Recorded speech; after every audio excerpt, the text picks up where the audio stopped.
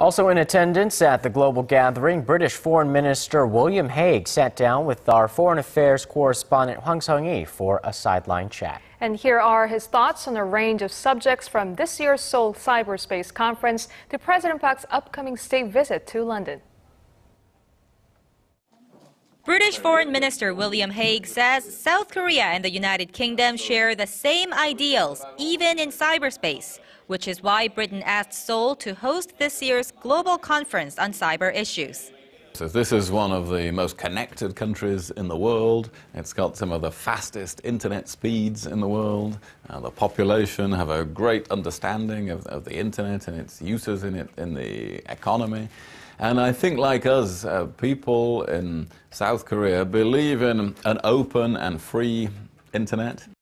Speaking to Arirang News on the sidelines of the Seoul Conference on Cyberspace 2013, the top British diplomat said London is looking forward to President Park Geun-hye's state visit to Britain next month.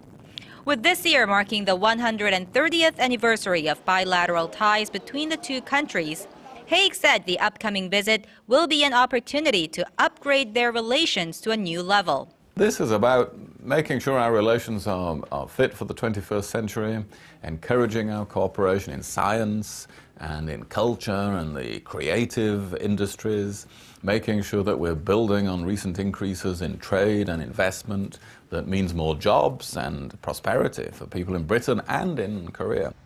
Hague said that Seoul and London have always maintained good cooperation on issues pertaining to North Korea's nuclear ambitions and reaffirmed Britain's firm commitment to lasting peace on the Korean peninsula.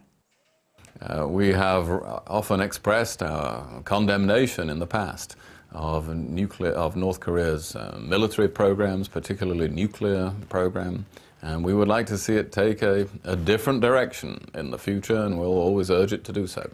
But there are issues that two countries remain divided on. Well, what's Britain's stance on Japan's recent push to lift its self-imposed ban on the right to exercise collective self-defense? Britain is a friend of many countries in this region, including Japan, and of course very much including South Korea. And it is very important for countries, particularly the free democracies of this region, to play a steadily bigger role in world affairs. It's important that Japan also is able to pursue that contribution to international peace and security. The visiting British diplomat, who recently expressed support for Japan's collective self-defense, said that with all the conflicts that have taken place in history, Europe understands the concerns of Japan's neighboring countries like Korea and China. But he added that what Britain would like to see is these countries building mutual trust for collective security in the Asia-Pacific region. Hwang Sung-hee, Arirang News.